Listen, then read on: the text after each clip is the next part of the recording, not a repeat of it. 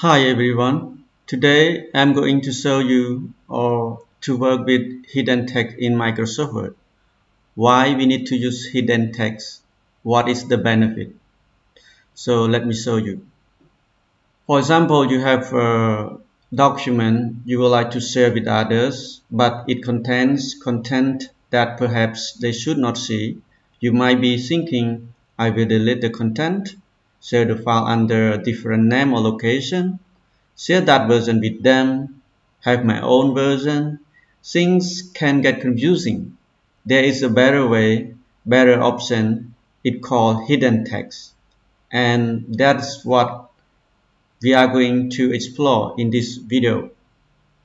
I have one invoice and I want to share with my customer, my partner, whoever I want to share, but I don't want them to see the credit card information here and I don't want to delete it. So we are going to hide the credit card information in this invoice.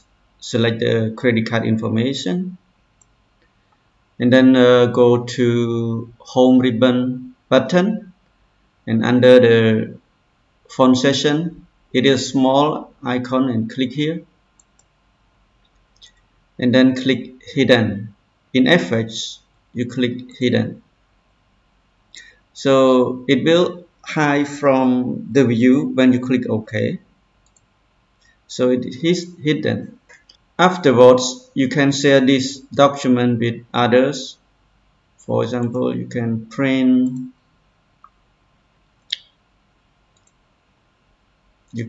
and no credit card information,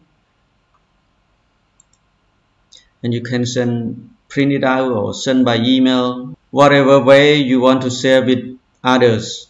And when you want to show it back, you have to remember where is your hidden option by going to home ribbon menu, and under the section of paragraph there is an icon show and hide paragraph mark. You can click on it and then it will show the hidden mark in this document, and you can select the credit card information and go back to home ribbon again and click small icon here and untick and click OK.